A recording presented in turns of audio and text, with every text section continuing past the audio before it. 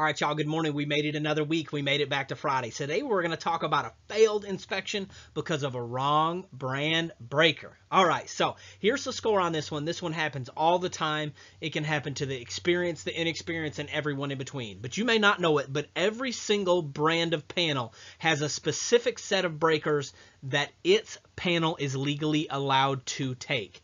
Now, you can get others to fit in there, but it's not legal. And this is one that my HVAC friends do all the time. They'll have a GE, it'll fit, they'll put it in. Well, it doesn't work like that. You have to use the one and the part numbers that are listed for your specific panel. Well, let's ask the question. Well, what if I've got one of these old panels and they don't make those brand breakers anymore?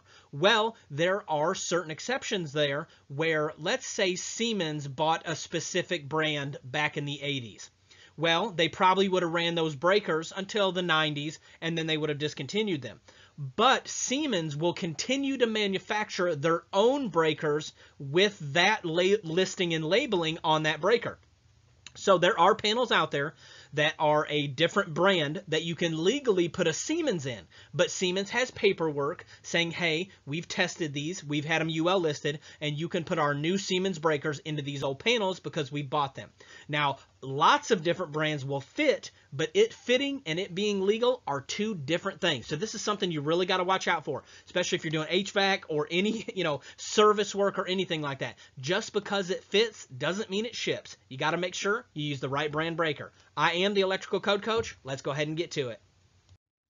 Hey, y'all, we made it another week. I hope you guys have a great day. Let's get out here and get to it today. Y'all stay safe out there. And if you need anything from me, just shoot me an email at electricalcodecoach@gmail.com. Let's get to it.